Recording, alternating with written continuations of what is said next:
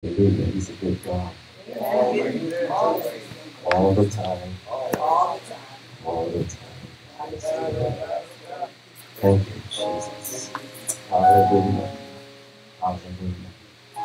Come on, we come to give God glory, honor, and praise. Thank you, Jesus. When the saints go to worship, that's when the King of Kings will come in. When the saints go out in praise, that's when the Spirit shall inhabit this place. When the saints get on one accord and begin to bless the Lord, then the King who is strong and mighty, yeah, the King who is mighty in battle, yeah, the King of glory shall come in. When the saints go, that's when deliverance will take place. When the saints go out in praise, all Satan's power, they are erased. Every trap the enemy set, no, it won't work, no, it won't. Thank you, Jesus, it won't work. Hallelujah. Then who is strong and mighty, who is mighty in battle, yes he is, of the Lord shall come in. Come on, how many want to welcome God into the house on this morning? Hallelujah. We welcome you in. We welcome you in.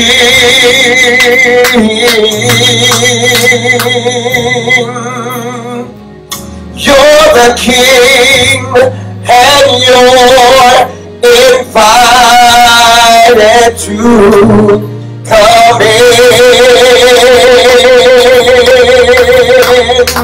to this sanctuary,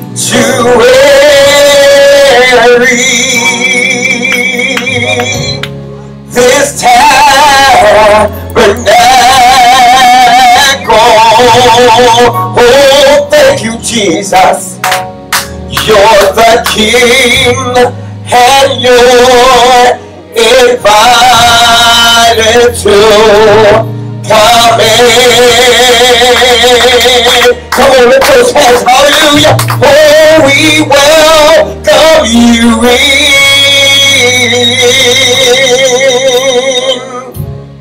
We welcome you in.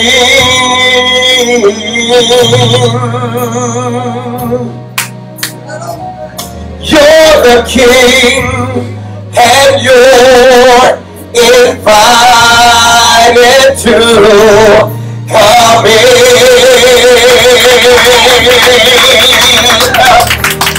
We welcome you in. Hallelujah, thank you, Jesus. We welcome you in. Hallelujah. You're the King and you're invited to come in.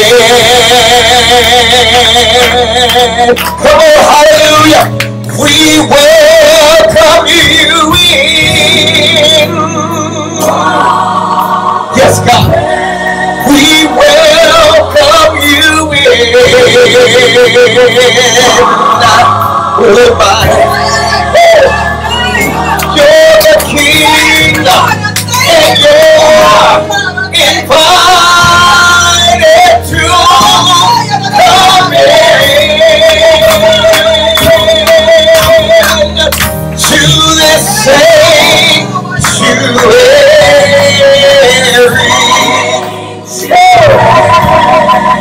This tabernacle.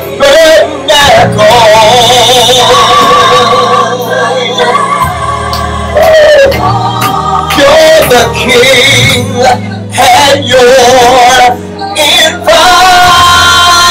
to come in. Thank you, Jesus. You're the King, and you're invited to come in, to come in. Oh, you're the King, and you're invited to come in this sanctuary, this holy temple. You're the King, you're the King, you're the King. Oh my, invited to come in. God, we worship you. God, we praise you, God. We lay everything before you. You're the King, and you're invited to come in.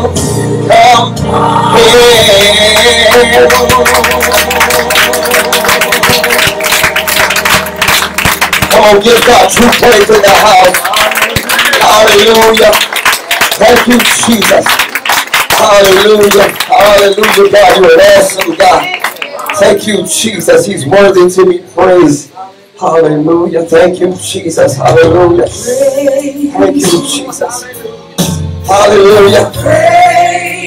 Come on, open up your mouth and praise him. Praise him. With all the earth. Praise him. Jesus, Jesus, blessed Savior. He's worthy to be praised. Come on, praise him, praise him. Come on, lift your voice and say, oh, praise him. Come on, let your whole church and say, praise him. Praise him. Say Jesus, Jesus, blessed Savior, blessed Savior. Oh, he's worthy, be praised. From the rising of the sun until the going down of the same. Oh, say he's worthy, Jesus, Jesus is worthy. Oh, he's worthy to be praised. Praise him. Praise him. Come on and say praise him. Praise him. Oh, he's worthy of the glory. Praise him. And all of the praise. Praise him. Oh, say Jesus. Jesus. Blessed Savior. Blessed Savior. Oh, he's worthy. Worthy to be praised. Come on, sing God is God. God is my rock. Hey, hope of salvation. Hope of salvation.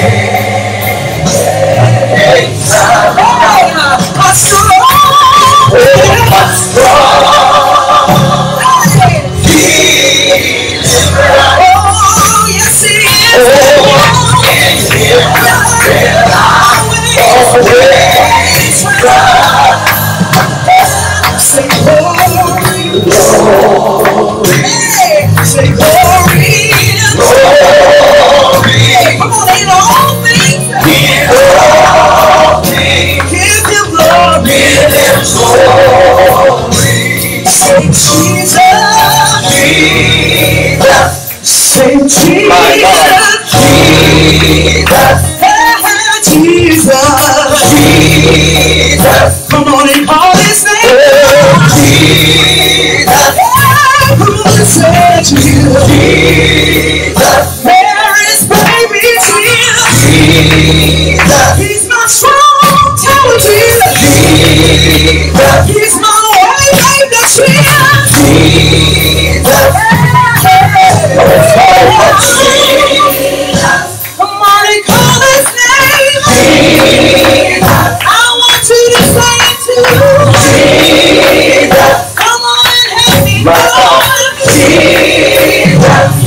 When you help me call Jesus. Can somebody call Jesus? Jesus. Anybody in here know Jesus? Have you ever tried it? Jesus. We make a way out of no way. Jesus. He's my friend. Jesus. My God. To me. Jesus. Come on, call him. Jesus. I see you.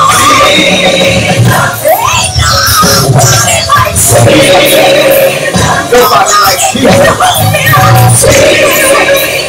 Nobody can rock me like Jesus.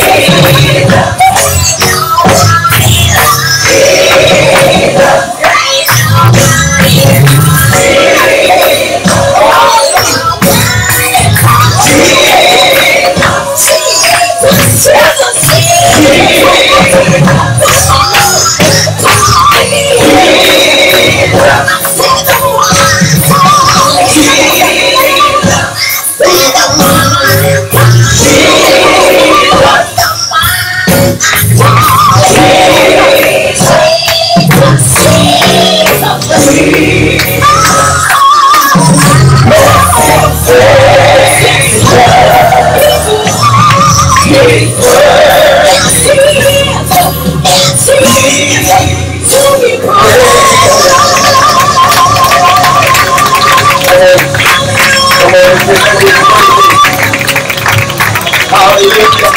Hallelujah. We know he's worthy. Hallelujah. Thank you, Jesus. Come on, we come to give God glory. Hallelujah. Come to give God praise and come to give God honor on this morning. Hallelujah. Come on, clap up.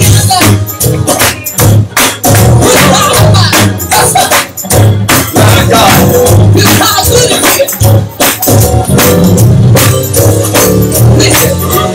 Down at the cross where my Savior died, down where from sin I cried, there to my heart was the blood of God, singing glory to his name.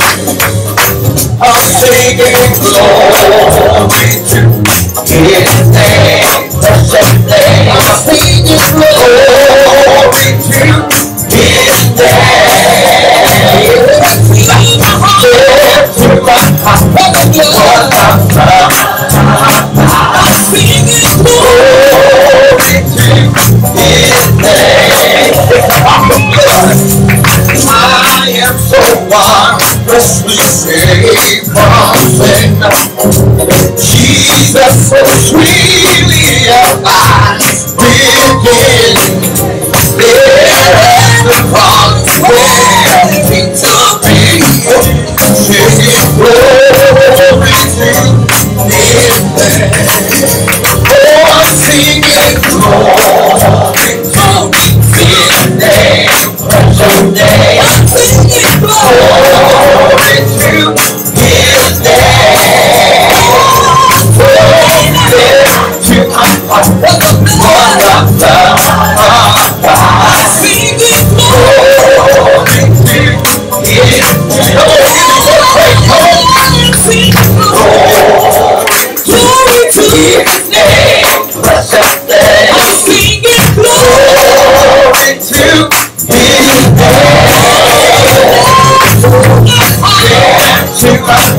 I'm singing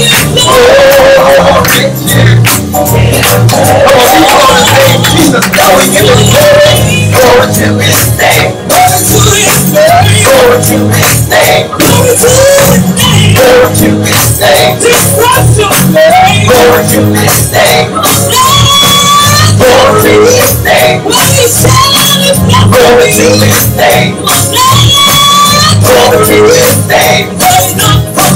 Glory to his name. Glory to his name. Glory to his name. Glory to his name. Glory to his name. Glory to his name. Glory to his name. Demons tremble. Glory to his name. Anybody know they tremble? Glory to his name. That's the name that Glory to his name. He gave power. Glory to his name. Come on, anybody need power? Glory to his name. Glory to his name. Holy Ghost power. Glory to his name. In the name of Jesus. Glory to his name. Somebody say, somebody need glory to his name. My grandmother told me. Glory to his name. That's all you need. Glory to his name. And call on Jesus. Glory to his name.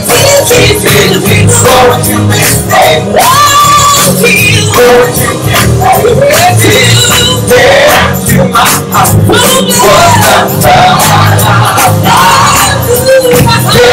to my house.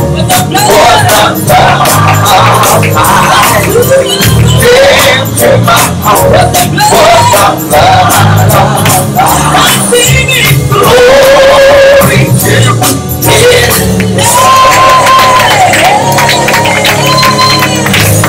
Hallelujah.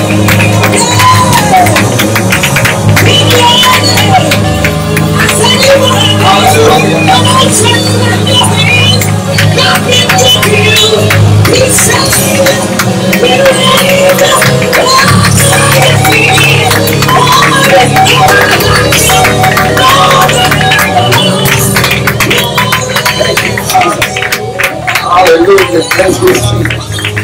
Hallelujah. Thank you, Jesus. Hallelujah. God is worthy. Hallelujah. God, we praise your name, God. Just for the thing that you've done, God. Just for being God. Hallelujah. We magnify your name. Hallelujah. There's nobody like our God. Nobody like our God. Thank you, Jesus.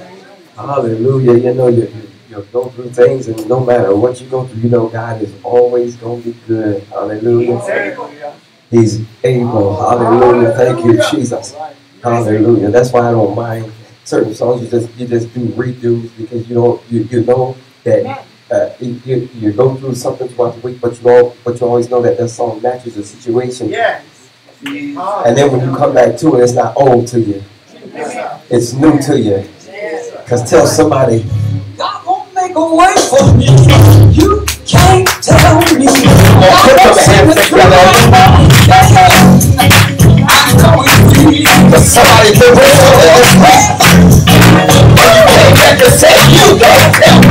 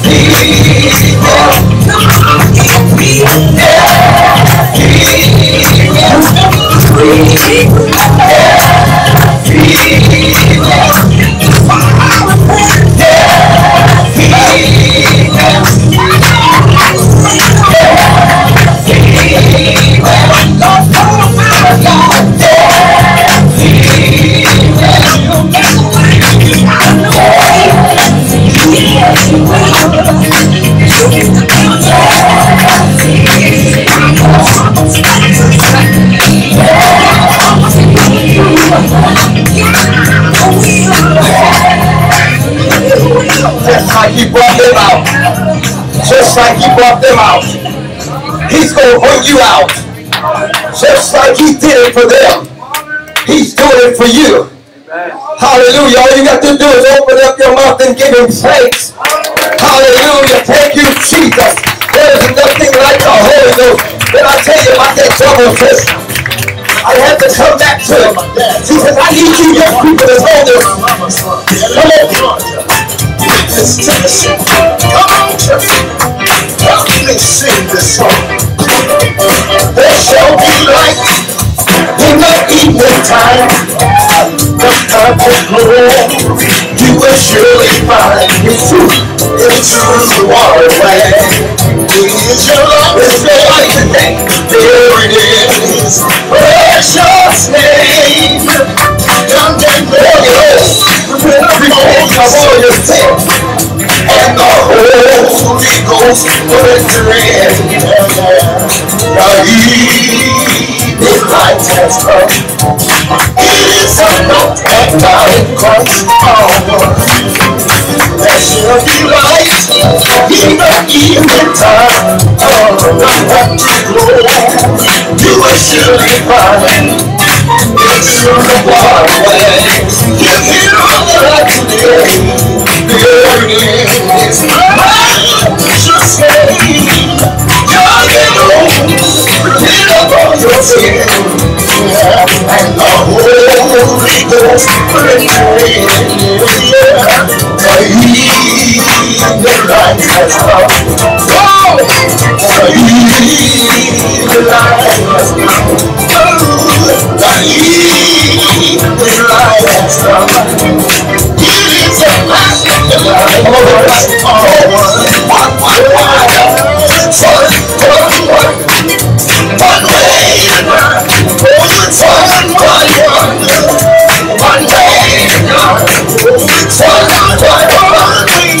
One way to God. All times in Jesus' name. Oh, it's one way. One way.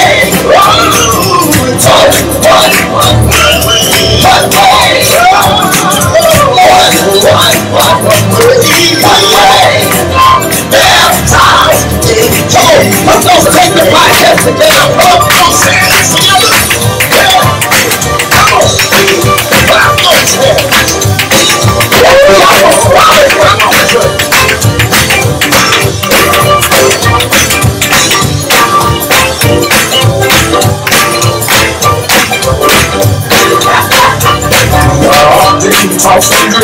All the rest is see a time. So it's not in our forgiveness.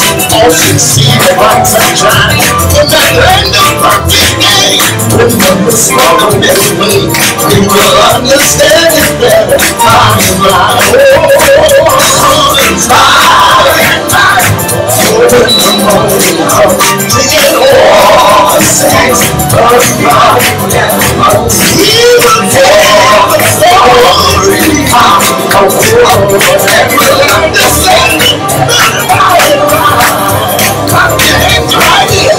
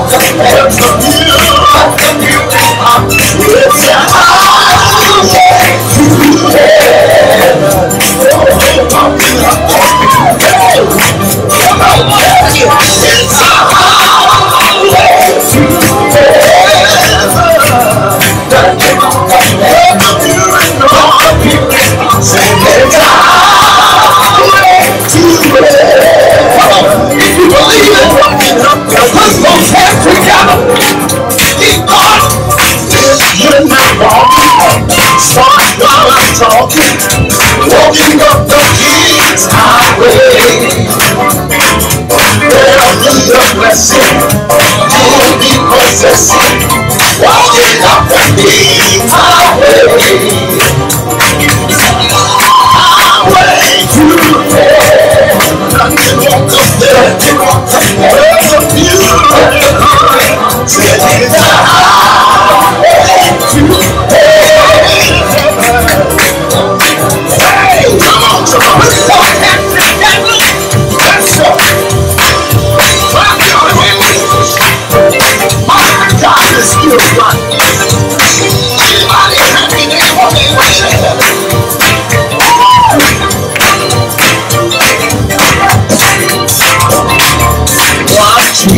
Therefore, you know how today, with the Lord shall come your soul away.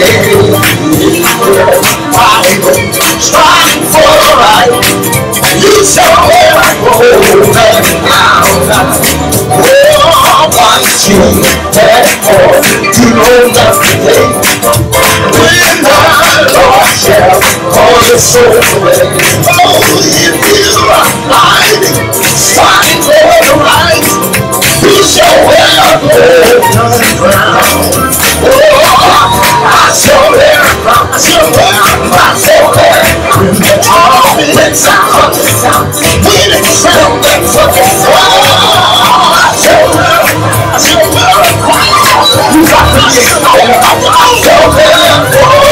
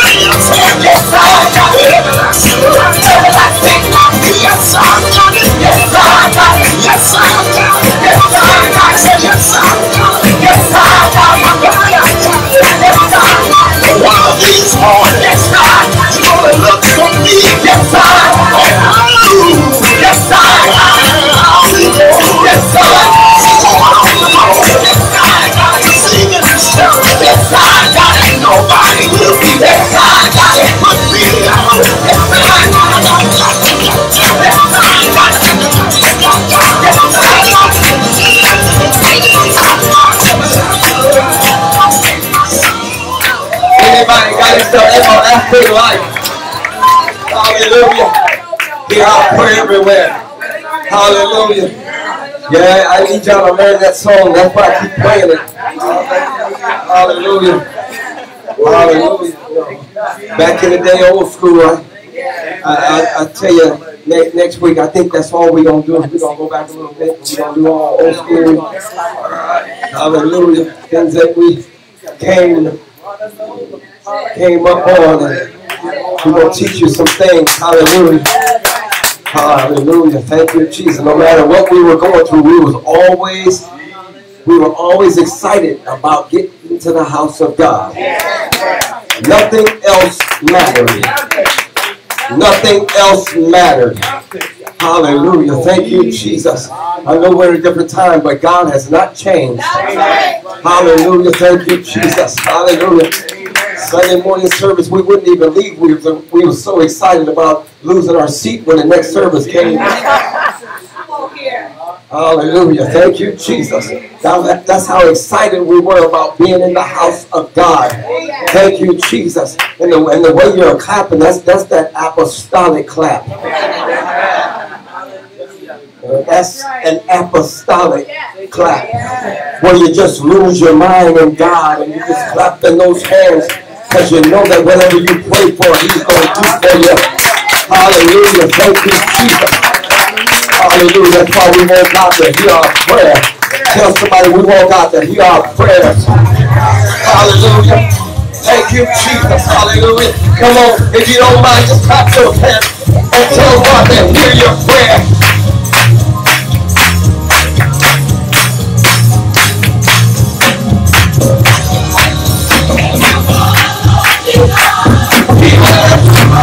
If you follow Jesus, that's all it says. If you follow Jesus, He will lift your burden.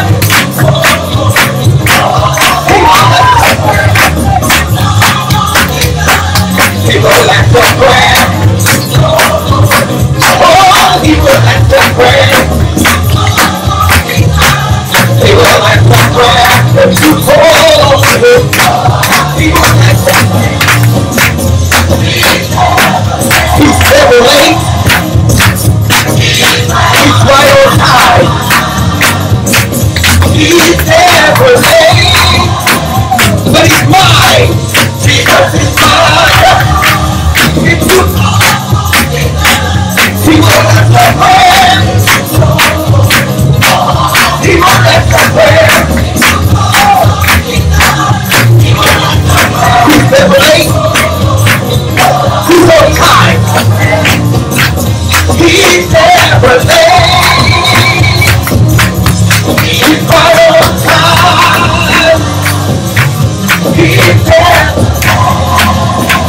Jesus is mine. Jesus is mine. He will if you call him. He will if you call him. He will if you call him.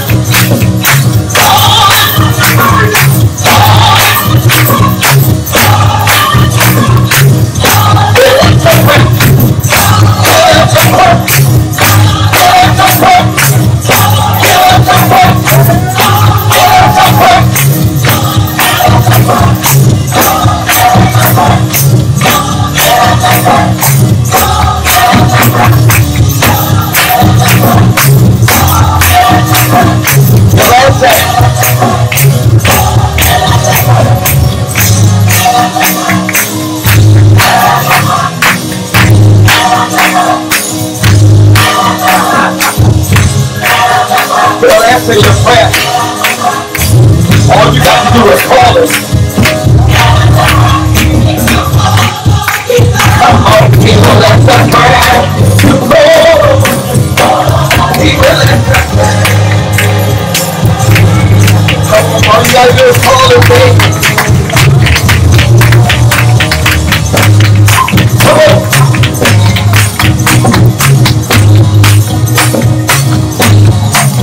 Hallelujah.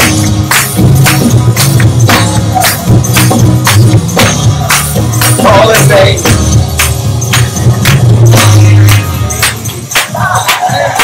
How many believe in the power of prayer?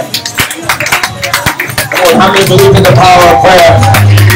Prayer changes things. Hallelujah. Prayer changes things. Hallelujah. Whatever you're going through, prayer changes things. Thank you, Jesus. Hallelujah. Thank you, Jesus. Hallelujah.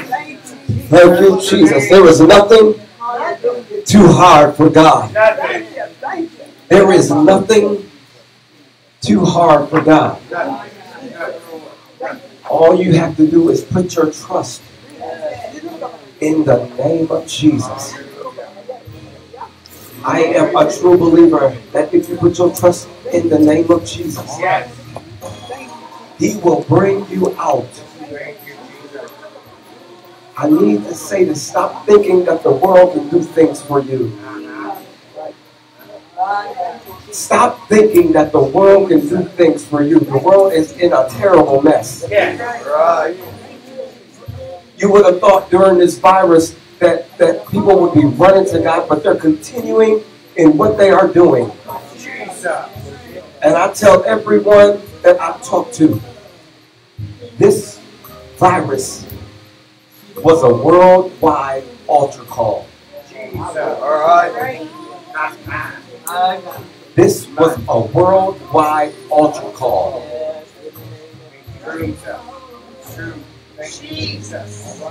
And those who passed up the altar call and you continue in your lifestyle, when he comes, these things are going to be brought back to your remembrance. All the time that you heard, come to Jesus before it's too late. Come, come, give him your life. Come. Thank you, Jesus. But I thank God, and I want to know, does anybody in here thank God just for the call and that you answered the call? Come on, give God great praise in here because you answered the call. My God, you answered the call. Thank you, Jesus. Come on, give God praise in here. Don't partake in the Holy Ghost on this morning. Hallelujah. Thank you, Jesus. Hallelujah. Thank you, Jesus. Thank you, Jesus. Thank you, Jesus. Hallelujah. Thank you, Jesus. Jesus. There's power in his name. Come on, if you know there's power. Jesus. There's power in his name. Come on, and call his name. When you need him, call. Somebody need him up this morning. Call his name. Somebody needs to call his name. Call his name. When you need healing, call his name. If you need salvation, call his name. Somebody needs to call Jesus. I need some people to say Jesus. Somebody say Jesus. Jesus. Hey, say Jesus. Jesus. Jesus. Jesus. Jesus. Call him Jesus. If you need him, Jesus. Yeah. Jesus. For more power. Jesus. If you need to be delivered, Jesus. Jesus, Jesus, Jesus, Jesus, Jesus, Jesus, Jesus, power in the name, Jesus,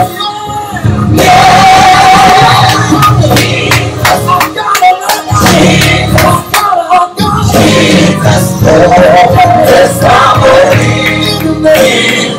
There's power in his name. There's power in his name. There's power in his name. There's power in his name.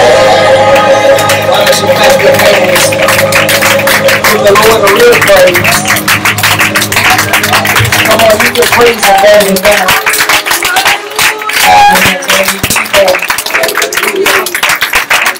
Let him hear you say how great he is. Let him hear you say how thankful you are.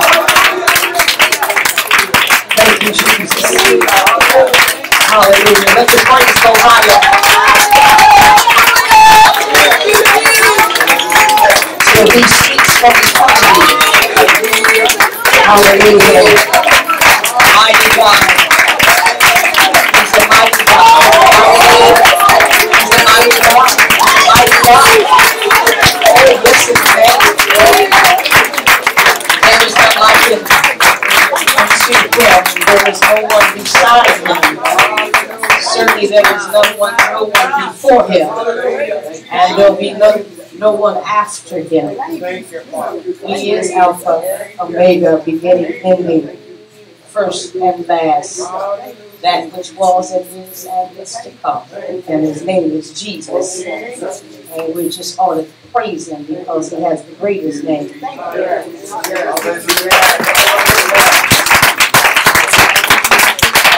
At his name, every knee's going to bow.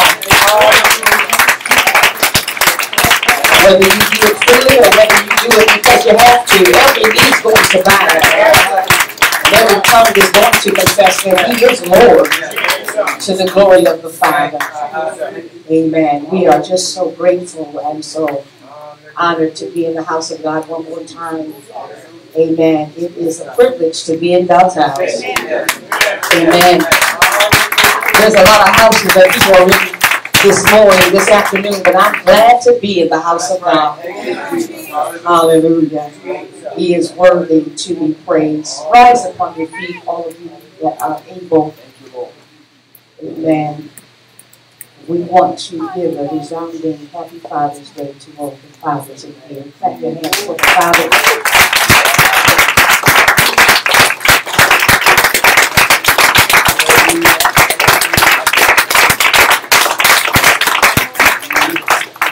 Amen. We are grateful unto you, amen, for the place that you hold. Amen. In the heart and mind of God, and in this world, amen. From the very beginning, amen. He chose a man, amen, to produce a family. Amen. And those families make up the Lord's church. So we thank God for the plan that he had. Amen. And he created Adam in his image and after his likeness. Amen. So we say happy Father's Day to all of you. Amen. We want to look very quickly in the book of Titus. The Apostle Paul writes these 46 verses of this book.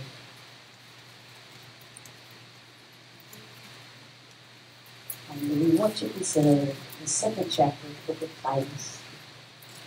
Amen. Aren't you glad to be in the house of God? You know, it seems like you run through the service. Amen. I'm glad to be here. From Sunday to Sunday, I think about being in God's house. Hallelujah. If y'all want to learn that old school song, might as well get the tape, load it down on iTunes or whatever y'all do. Amen. The songs have substance. Amen. You heard his name called. They just didn't say him or he. You knew who they were talking about. You couldn't take the same song and play it in the club. Amen. Amen. I could take gospel and play it in the club, and you can sit Hennessy to it. It ain't gospel music. All right. Okay, I'm not even going on that tangent. Just going to park it right there, and I'll pick it up later. The book of Titus, chapter number 2.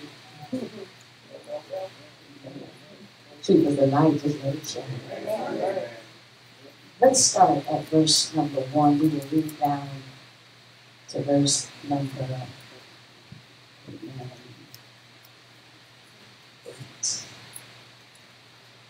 But speak thou the things which become sound doctrine, that the aged may be sober, grave, temperate, sound in faith and charity and patience.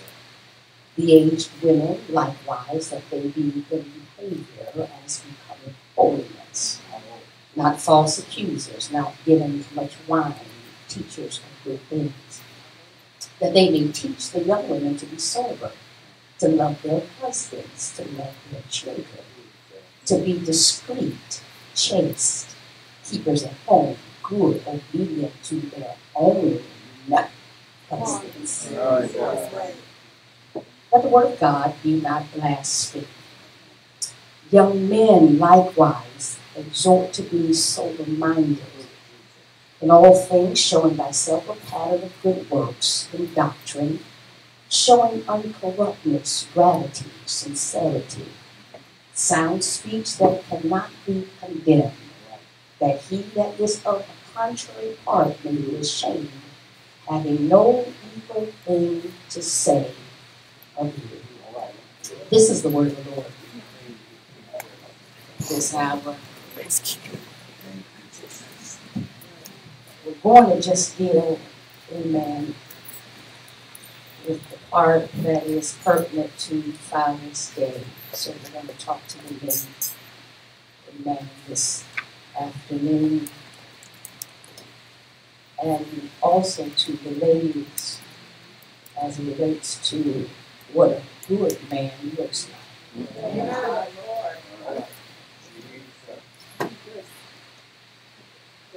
I just want to deal with, are you qualified? Are you qualified? The letter was sent to Titus while he was in the city of Crete.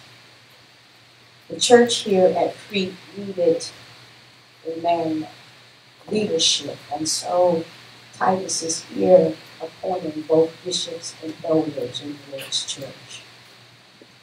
The Apostle Paul wanted Titus to find qualified men to fulfill those roles. And you can tell that Paul had a close relationship with Titus because he called him his own son, according to the common faith. And so when we look at that word son, we see that in 1 Corinthians, the 3rd and the 4th chapter, Paul would write to the church in Corinth, and he would, as the people there were making comparisons as to who they were under or who they were a part of. Some say, I am of Apollos. Some say, I am of Paul. But Paul said, let me qualify what a son really is. The Bible says, he told them in the 4th chapter of 1 Corinthians, you have many instructors. You have benefited from many instructors, but you have very few fathers.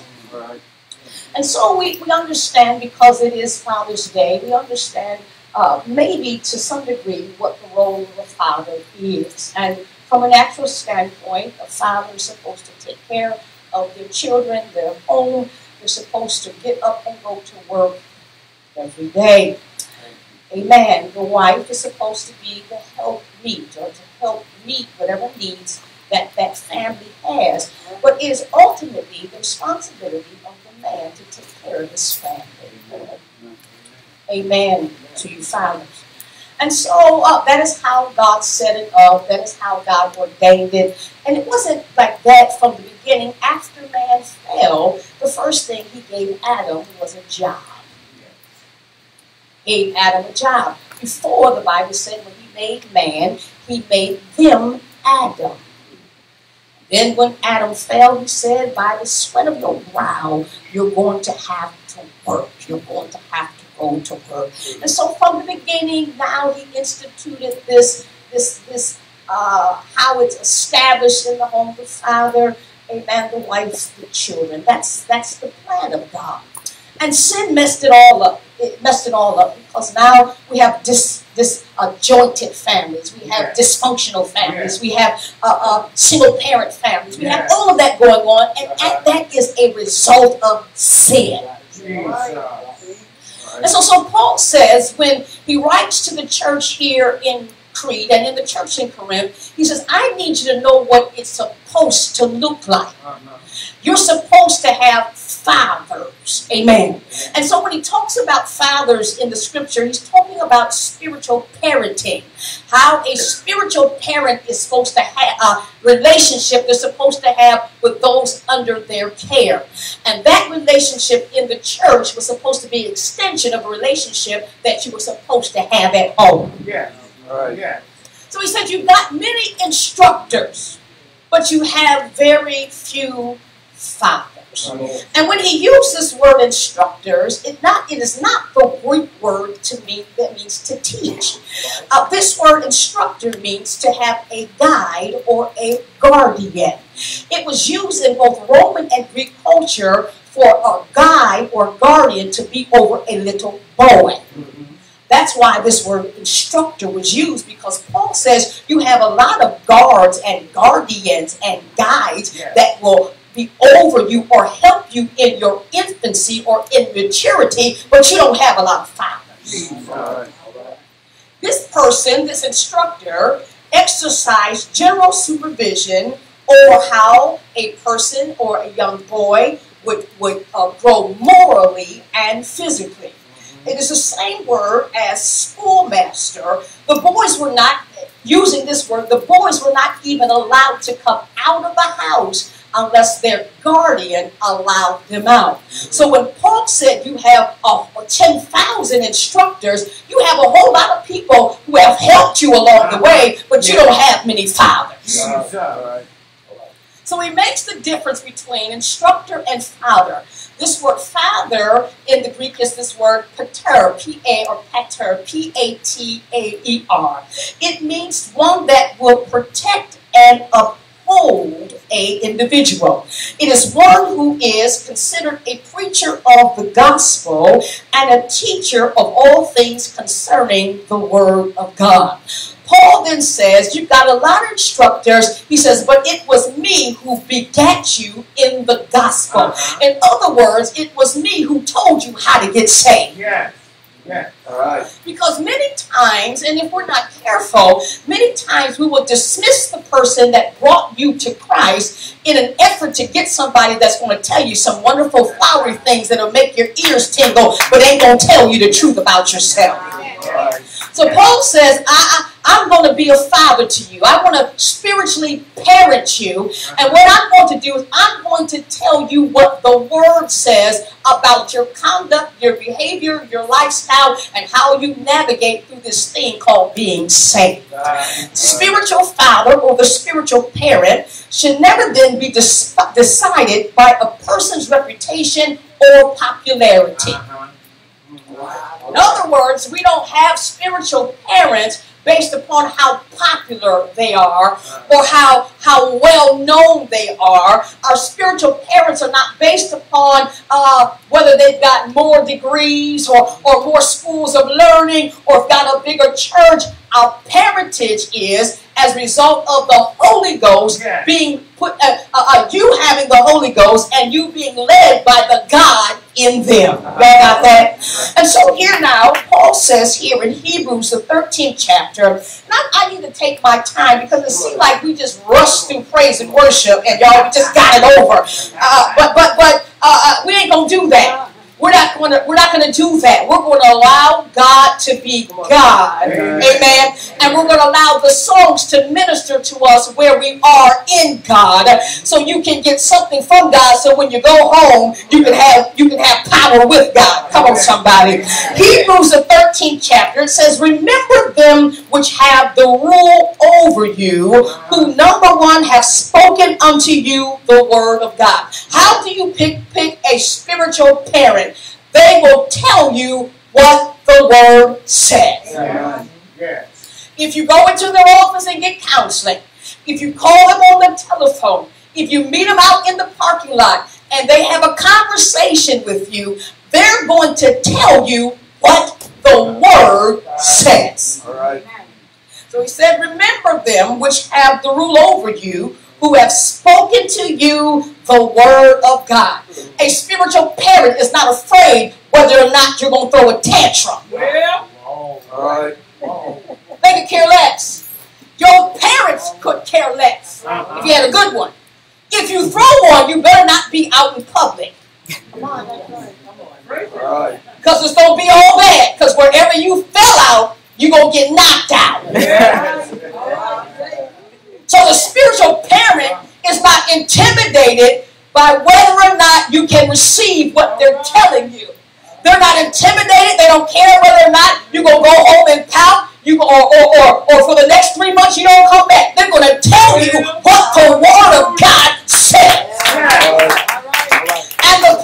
problem, can I help y'all today? The problem with the parenting in the society is the children are telling the parents what to do, and the parents are scared of their children. If your 4-year-old can tell you no, and get away with it, it's your fault.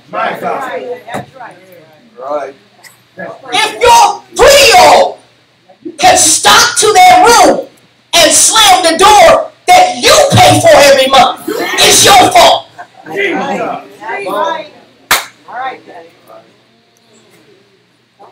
I say, get up, we're going to church. That's it. You better get to moving. Because as for me in this house, now my mom used to say, when you get your own house, you do what you want to do in your own house, but as for this house, well, Pastor, we need more psychology. I don't have to read your mind because your head is on the floor.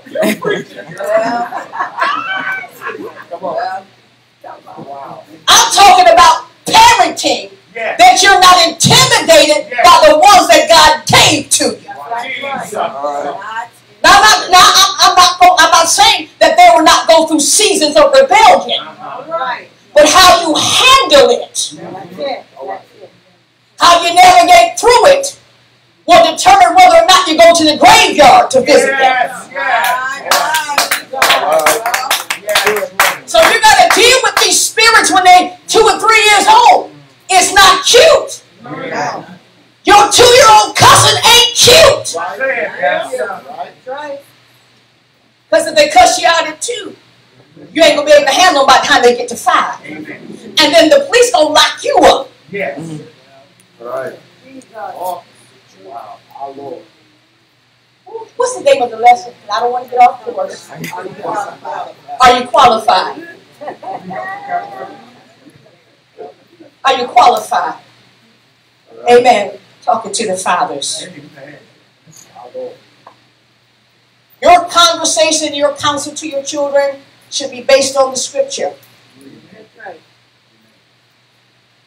Talking to you because this is what the word says. Well, why am I getting a whipping? The Bible said, beat them, they won't die. I'm in the Bible. Every time you got a whipping, I was in the Bible.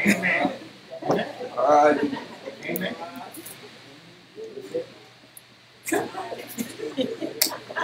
Listen, because if you don't, I'm telling you, if you don't, somebody else will. First of all, it says, remember them which have rule over you, spoken to you, number 1, the word of God. Yes. Number 2, whose faith follow. In other words, they're not telling you something that they're not doing themselves. Amen.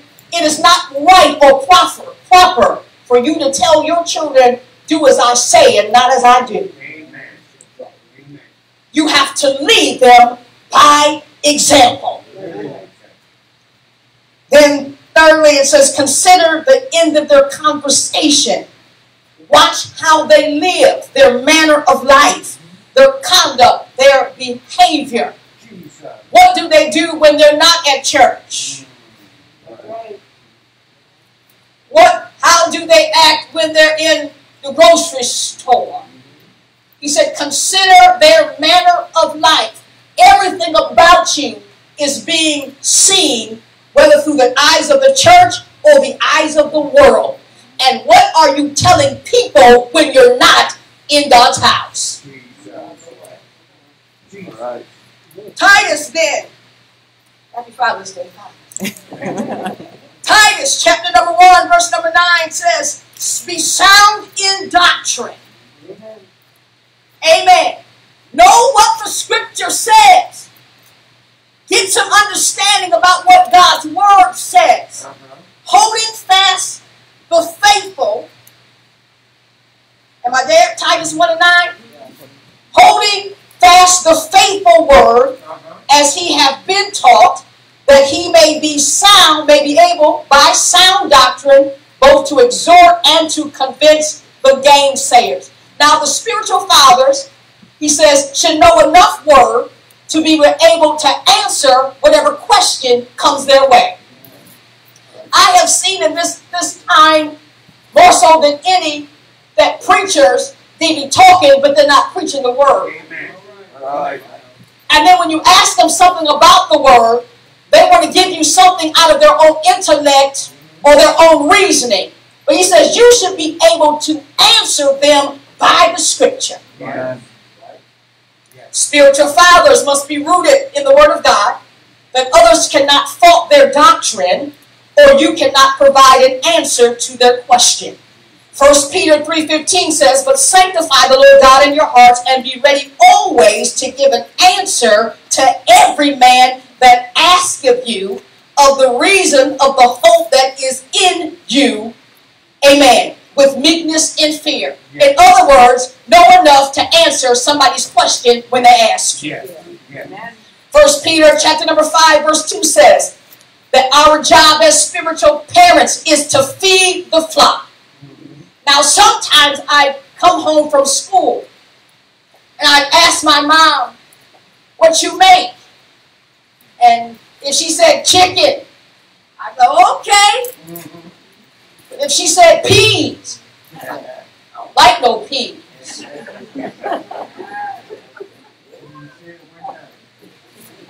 But her mantra was, if I put it on the table, you better eat it.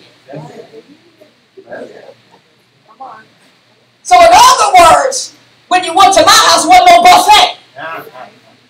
See, y'all parents, y'all fix 4 different meals. Sian. Johnny don't like mashed potatoes. That's it. Susie don't like meatloaf. Yes. Your kids is running your house. That's right. Y'all can say ouch. No, that's Just- and the same spirit is creeping into the church. right. Pastor, I don't like reproof. Don't talk about correction. Yeah. Don't tell me I got to live holy. Yeah. Put something else on the table. Yeah. He said, no, my job is to feed you. Jesus. As much as I like sugar, it messes me up now. Okay. I was younger, I could just eat all kinds of sugar. Now my head get to hurting. Yeah. I get dizzy. Yes. I had to change my diet. So every day, every Sunday, we come in, buck and shout, and I've given you sugar. Oh my. When the first test comes, you're going to leave the church. Because you won't have enough to keep you. So if I preach against what you like, Yes. when what you like knocks on your door, Yes. you'll have enough word to send it back to where it came from.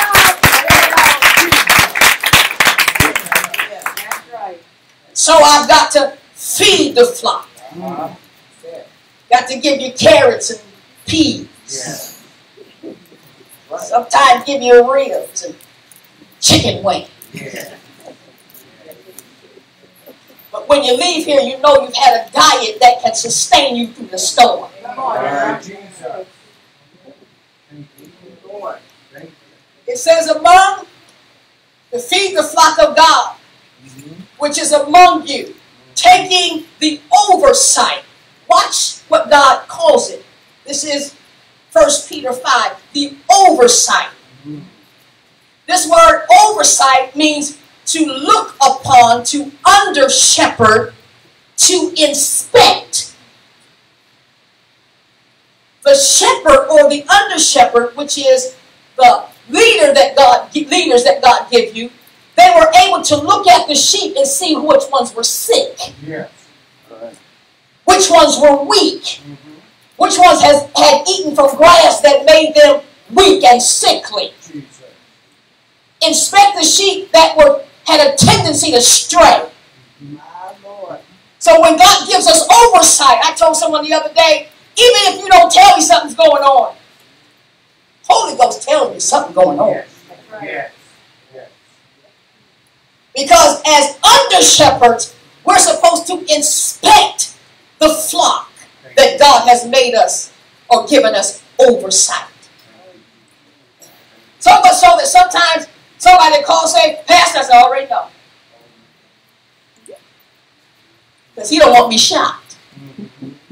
Sometimes y'all shock the sister. And a brother. So when I get the call, the Holy Ghost has already told me. Because what we don't know, what we don't readily understand is there's a human part of us that cries when you cry. Jesus. That is sad when you sin. Jesus. Nobody ever wants to see their flock in sin. Right. So the Holy Ghost has to gird us up. So when the news hits, we can say we already knew. Come on here, somebody. We're given oversight of the flock to under shepherd, to look after, not by constraint. Nobody's forcing us to do this. But we're doing it from a willing heart and a willing mind, not for filthy lucre. Your money could never buy this position. Come on now. Come on. You need to have people in your life that can't be bought. Yeah. Jesus. Lord. Thank you, Jesus. God. You say everything has a price, but not when it comes to this. Right. We don't do this because of money, prestige, fame, popularity. If that is a person's reason, you need to get out this business. Amen. Amen. Because the Bible says we give an account for your soul. I don't give an account for your flesh. You give an account for your own flesh. Thank you, Jesus. You know what the Bible says? You shall give an account of the deeds that have been done in your body, whether they be good or evil. You take care of your flesh. I'm looking out, Pastor James is looking out for your soul. And anytime the Holy Ghost tells me something in relation to your soul, it is God telling you, not me, because I don't know that much.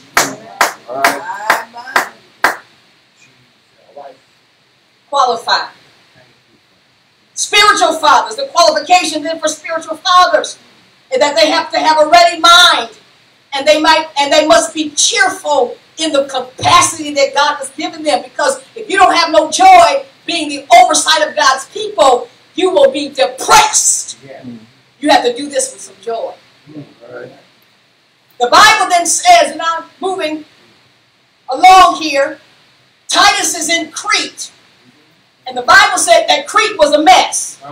The church in Crete was a mess. Paul says there are many folks in the church that are unruly. They won't subject themselves to rule. They are insubordinate spiritually. Then he called them vain talkers. Full of idle words. He's trying to get men qualified for ministry. He said, but in Crete, you had a whole bunch of folks that were unruly. He says, this is the remedy. Their mouths have to be stopped. Now, you know, I got to fight in these skills, right? So Paul said, when you see this jumping off, tell folk to shut up. Now, Brother Jeff, in the world, it wasn't difficult for me to do certain things. When I got over in the church, I need the Holy Ghost to give me wisdom to do what I would have done in the world in a different way. Because Sian was off the hook. So me coming in the church, I had to make sure that she was under subjection, that any time I came for a spirit, I was coming for that spirit and not that person. So their mouths must be stopped. Why? Because they are tearing up whole households. Don't you know that if a spirit is unchecked, it'll ruin a whole family? One bad spirit taken back to somebody's house will tear up the whole house. Y'all don't believe it? I've seen it. The whole household decides not to be saved anymore. Leave the church. The whole house. I've seen it so. Where the mother came in with a bad spirit. Woo, God. Her husband, her 3 children, and his parents, 7, walked out of the church all at one time based on behavior of one person. Jesus. So your spirit has to be right so you can be a light to your house. Amen. All right. Amen. God is depending on you to live right so you can be a light to your house. They're not saved yet, but if you go left, when they gonna get saved? Amen. All right. Amen. Let me move on. I'm going to get off spiritual fathers in a minute. He said they were vain talkers. Meaningly, baseless, deceptive. You never want to follow a deceptive leader. All right. You never want to be a deceptive leader. You get more respect when you put it all out there. This is who I am. And I'm working on that. Titus also says here that them folks in Crete, they always lying. It's in your Bible. He says one of the prophets in verse 12. Y'all believe me? Verse number 12, chapter number 1. He said one of themselves, even a prophet of their own, said that the Cretians are always liars. They're evil beasts with slow bellies. All right. It's in the Bible. So Paul wants Titus to get some qualified men. Because there was church that folks was just lying. Y'all ain't never been to a church where folks was lying. Quit lying. You've been to a church where folks was lying. So he's trying to get somebody qualified who has integrity. Amen. So he says, I need to talk to y'all. To the aged men. Everybody 45 knows, just raise your hand. Raise them high, quit playing.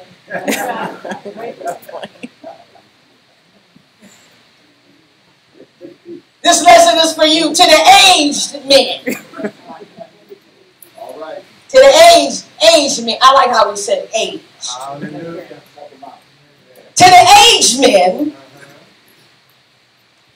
those that are senior, God help us. Amen.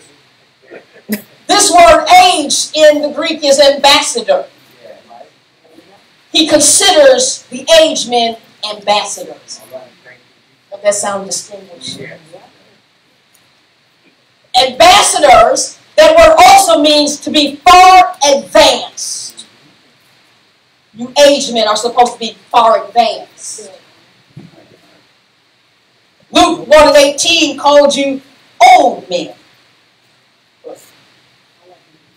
Age sounds a little bit better. Not just in your years, but in your maturity. Paul said, when I was a child, I spake as a child. But when I became a man, I put away childish things. Don't you know how many 60-year-old men who are acting like little boys?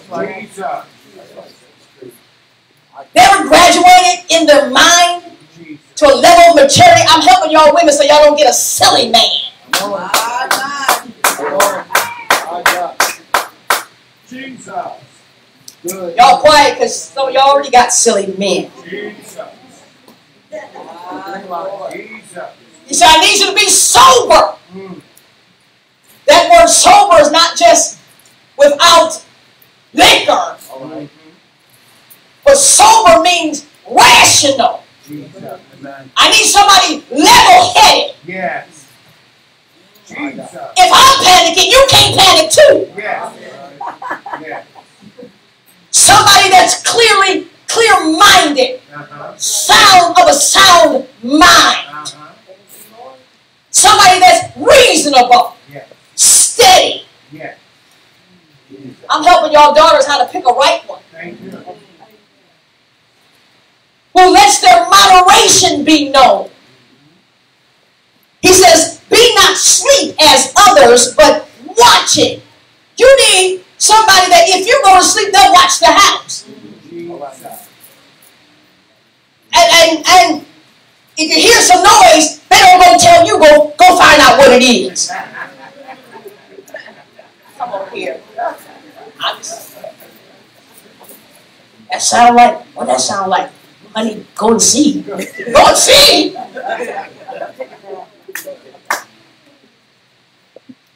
They were built to be protectors. They cover you. They won't let nobody do anything to you. They're watching out for you. They don't leave you to yourself. The aged men are expected to be mature, have a balanced life, responsible, consistent, and dependable. If you don't have a job, you're always looking for one. You might be in between. That's why I'm here to help you. But you're looking for one. Come on here. Y'all quiet because I must be stepping on somebody's toes this morning. Clear-headed. They know how to weigh a matter. They know how to operate in wisdom. They're not hot-headed. They're not brawlers. They don't want to fight you. They ain't going to never put their hands on you. Come on here. Are you qualified? They live in reality. If they get news, they say, well, this is the news. What we going to do? They're not in la-la land. They know what's going on in their families. They recognize what's going on in their children. They stop stuff before it gets started. Aged men. Sober. Second thing he said, aged men ought to be grave. That means they ought to be, at times, serious. They know how to be serious. Doesn't mean they don't know how to laugh and have a good time, but they know when it's time to be serious. This word grave means honorable. They value honesty. They don't like liars or being lied to or lying. They want stuff honest. Just tell me what it is. They inspire reverence. The aged men. When you aged men walk into the room, you ought to be revered. You've lived a long time. You've had some experience behind you. You can teach a few things to the younger ones. They live in a place where they are respected in their conduct. When Exodus 20 said to honor your father and mother, they honor you because you live honorably. Leviticus 19 says, respect is given to the gray-haired man. Well, you know, y'all get gray, y'all just cut it off. I ain't mad at you. I said, Pastor Jay, where you going? He said, I'm going to get me some dark and lovely for this beard.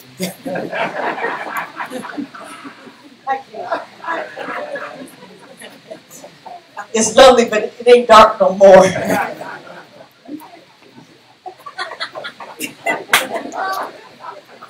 I said, leave a few grays. Just leave a couple of them. They said they respect the gray-haired man. When you see someone that's older, they ought to garner respect because they should be respected.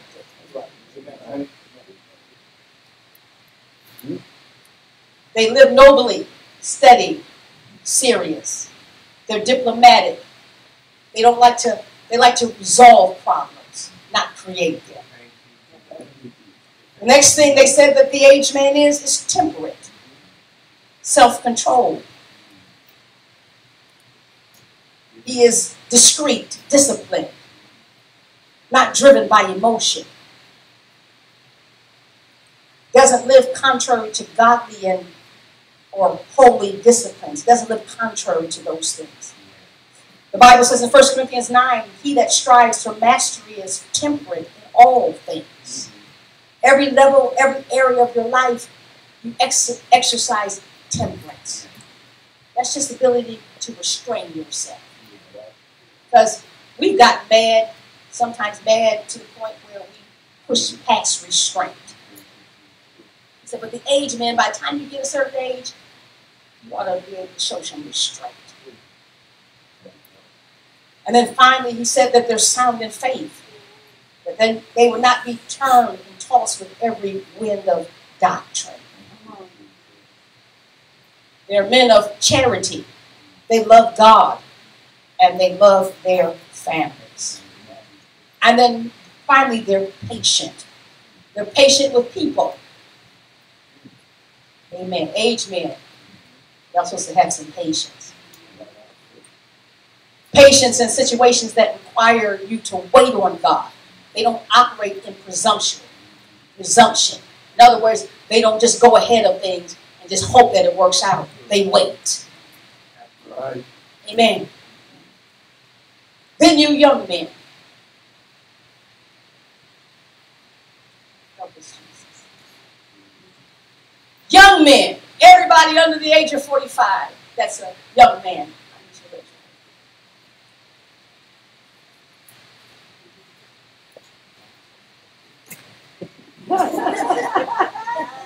You ain't 50 yet?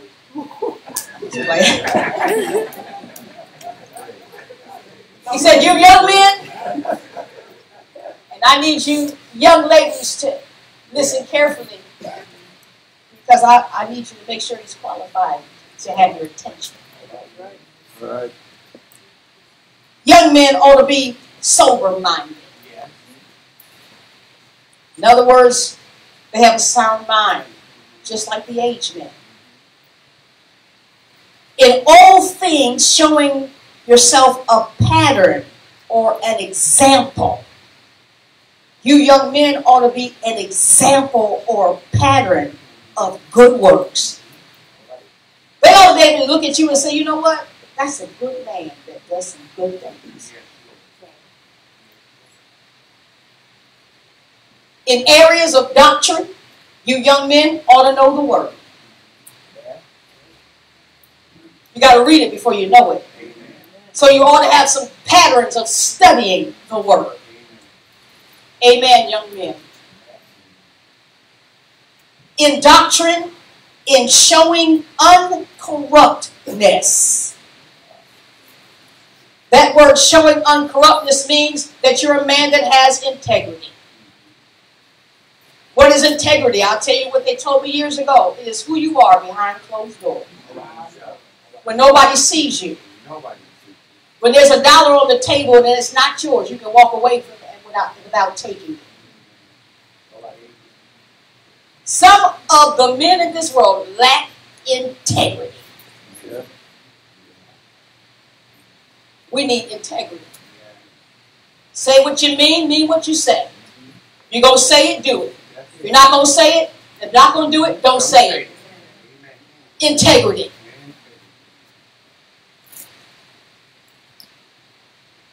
In integrity, uncorrupt. That means that you're living a pure life.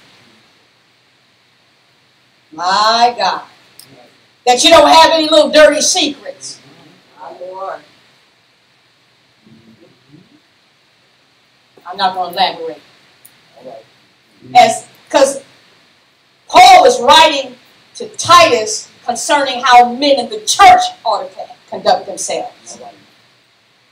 So as a man, a young man in the church, you ought not have no little dirty secrets.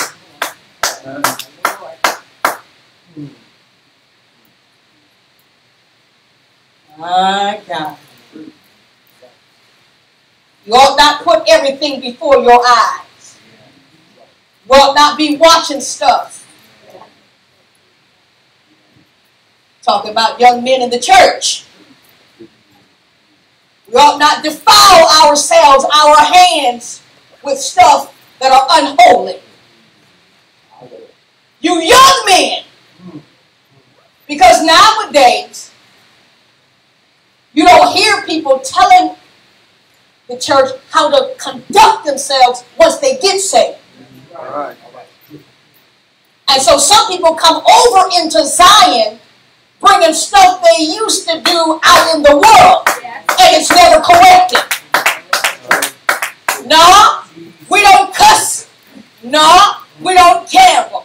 No, we don't fornicate. No, we don't watch pornography. No, we are uncorrupt. Purity, holiness, integrity. That's the man of God. And young girls, if they're doing it, watching it, indulging in it, you better go the other way. Amen. Because if they can draw you out, they'll keep you out. Thank you, Jesus. I didn't mean for it to be this quiet today. But you know, I'm not taking nothing back. All right. Uncorrupt, pure. When they see you, they should see a young man of God who's keeping himself for his bride to be. All right. Who's not dabbling in all kinds of things. Uncorrupt. Who's not stringing 3 girls along at the same time. Uncorrupt. All right. My God. Who's not playing one in Illyria and another one in Akron and another one in Cleveland. Ain't no playboys in the church. Uncorrupt. We don't hustle. We don't game. We ain't about to flim-flam. We are uncorrupt. Good. I'm going to get y'all ladies next. I'll get y'all next week sometime. Jesus. The Bible calls some of y'all silly women. Jesus. I can't be game unless I get in the game. Oh. Wow. You're going to string me along in your game. I'm not going to be one of your harem. Come on, somebody. Uncorrupt.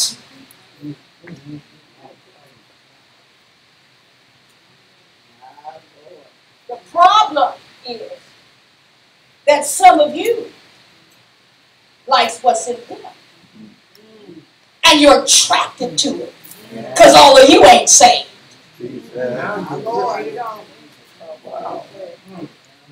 Because if I really get saved, I wouldn't look twice. Oh, yeah. I fall in love with God. You don't attract me. If you don't love God, how can I love you?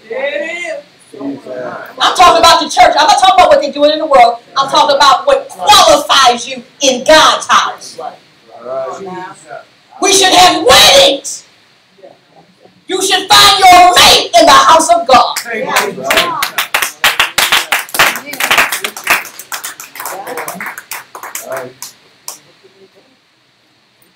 Ooh, God. Y'all fishing at the wrong fish. I'm trying to bring carpet here and we got white bags.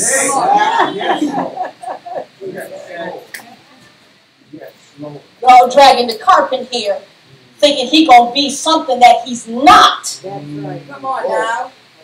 And let me help you. Most of the time, if they don't want to be around godly things, that is the main indicator. Now when God gets to drawing them, and their life gets to change, but this is not missionary dating. We don't missionary date. Well, I'm gonna bring him in and maybe he'll get saved. That's missionary dating. You make him your mission. Then you want to get mad when he want to take you to the hooker bar. Hookler bar. Whatever they call the bar.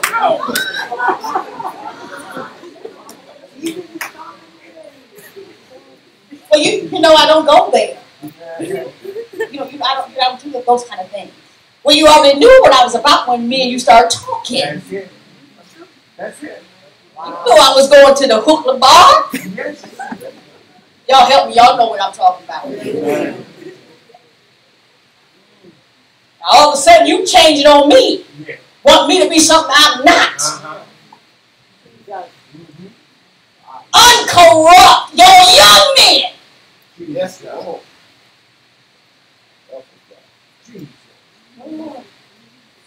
We're going to get you. I asked the Lord, I said, Lord, I said, I need you to send in some young men that want to be saved and sanctified for real. Yeah. So that these young girls, when they see him, they're like, that's the one. I want to marry him. I want to be with him. Because they look good. I know they'll love me right. I know they'll do right for me. I don't have to worry about them slipping and dipping and telling them tight and keeping. I want somebody that loves Jesus. I'm praying for them.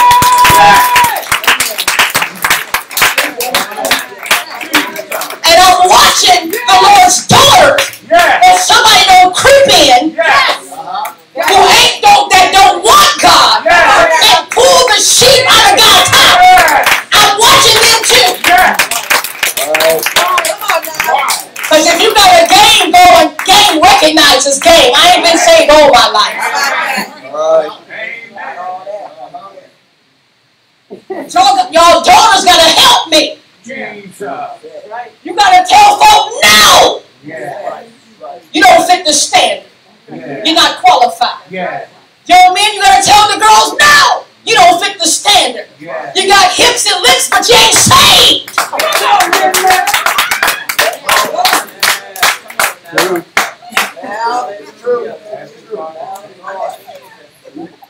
I'm telling them hips gonna get about 15 pounds on them.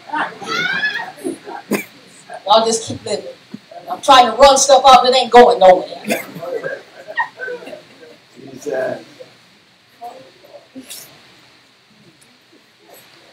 Young men, if the church don't tell you, the world ain't gonna tell you. Amen. This is not the hustle spot. Come on now. This is not the pickup joint. Right. This is the house of the living God. That's it. Where He demands holiness. Amen. Jesus. He said, young men, you ought to be brave, gravity. You ought to know when it's time to be serious. Kids can't be playing all the time. Nobody wants to marry a man who's spending 20 hours on Xbox. Amen.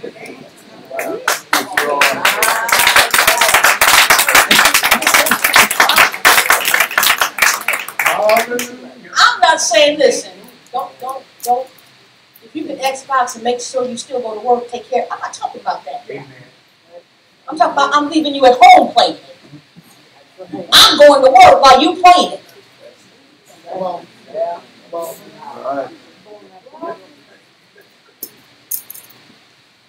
I'm getting done because I done got on somebody's nerves. That's okay. Seriousness. You know how to be serious. You know that your children need life insurance. Come on now. You know you need to get a job that they have some kind of health benefits.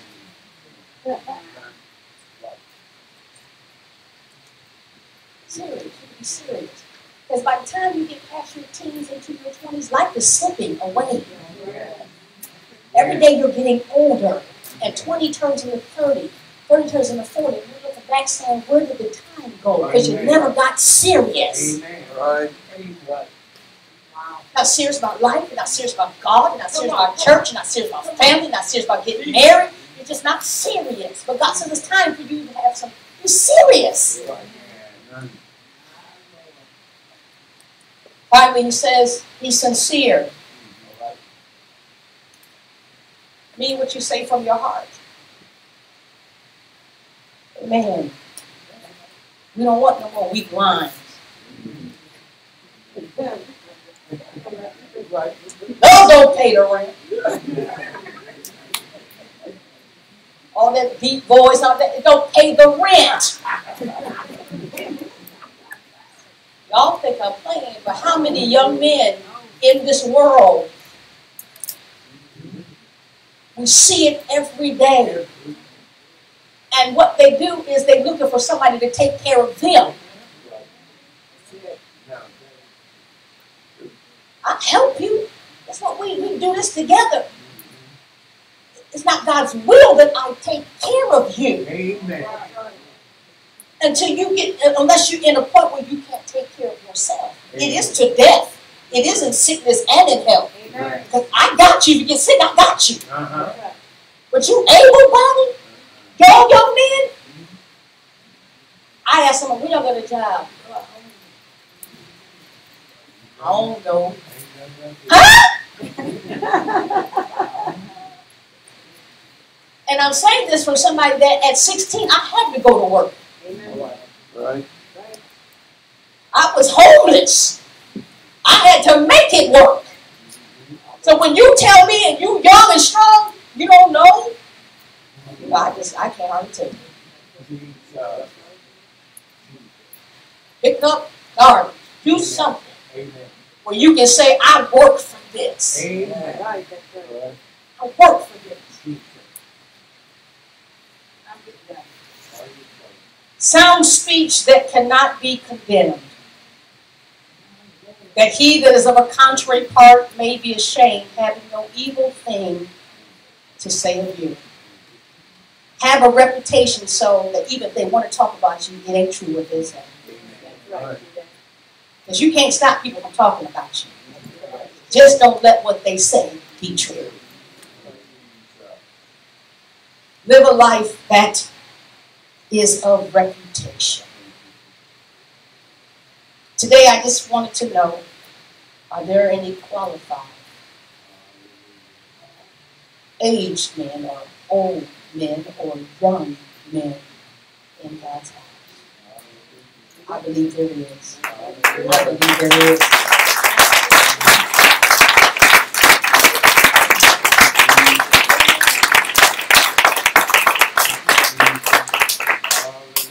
Ladies, I'm going to have to talk to you all.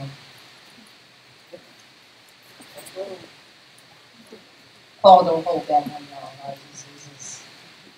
This is what it is. And rightfully so.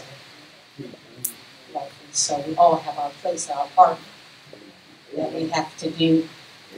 I want to encourage you, young men, young ladies, aged men, aged ladies, amen, to embrace where you are. Embrace where you are. Paul says that he that is unmarried careth for the things of the Lord, how he may please him. And so if you're in that category of unmarried, this is the best time in your life to really please God with all your heart. Amen. He said, he that is married careth for the things of this world, how he may please his wife, or she may please her husband. That you, he says, the single or the unmarried can attend upon God without distraction. In other words, you don't have to worry about anything but pleasing him. No distraction. While you're in the middle of prayer, you don't get that, what we eat today.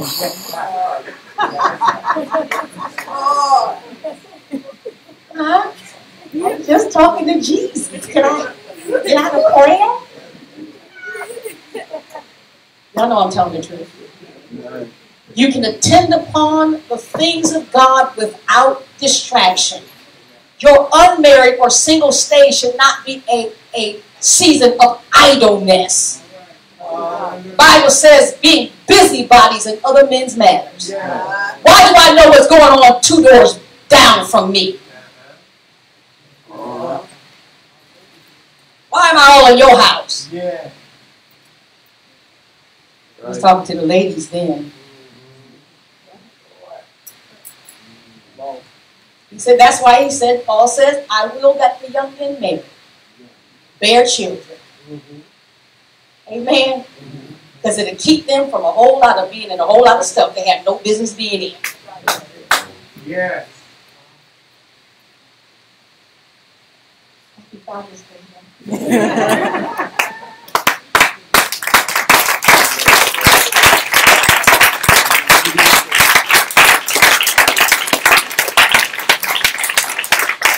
Amen.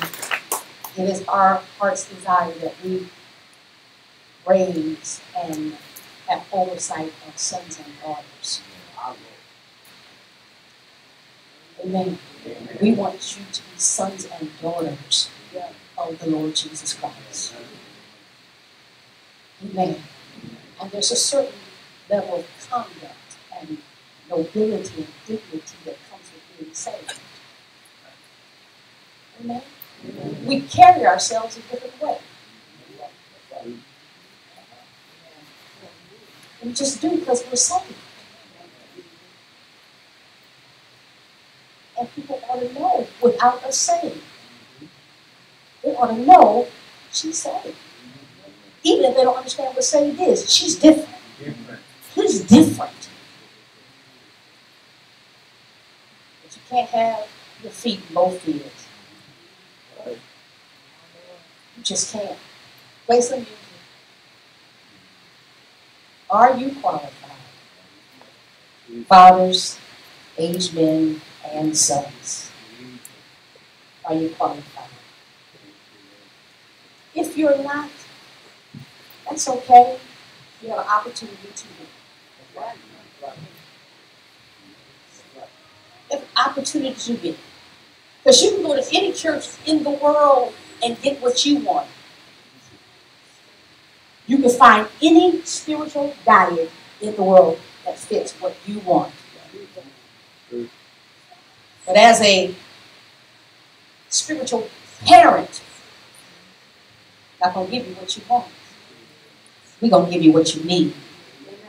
So you can be saved. You can be holy. And you can be right.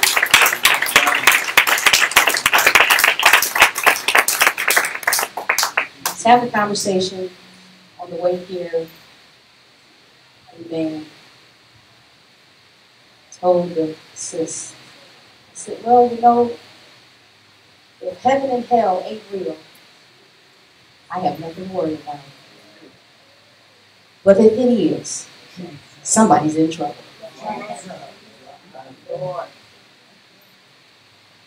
Because if you live right, if all that you did, all that you've done in God, and everything that you've done, there's no heaven or hell, which we know is, there is one. It wouldn't bother you one way or the other. But if you reject this gospel, and there is a God, and there is a heaven, and there is a hell, somebody's in trouble. Somebody's in trouble. Today we extend an altar call to you who have never been born again. Born again means that you've been buried in water in baptism and had all your sins washed away. Because you can never be a son of God without being born of God. Two things you need, repentance and baptism. And He will give you the Holy Ghost.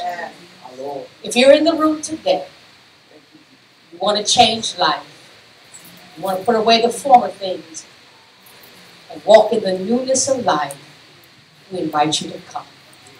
Give your life to Jesus. Give your life to the Lord. I need your presence.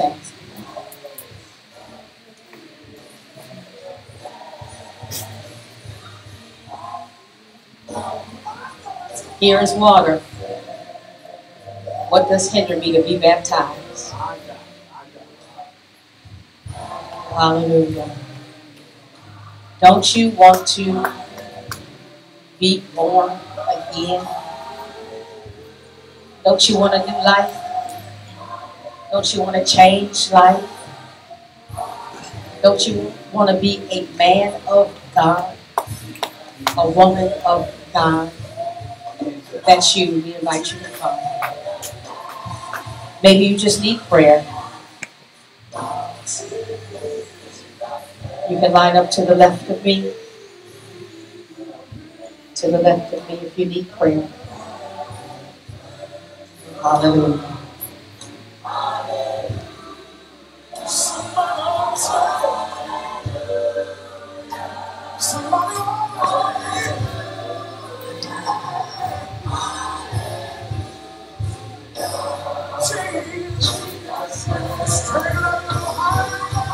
Jesus.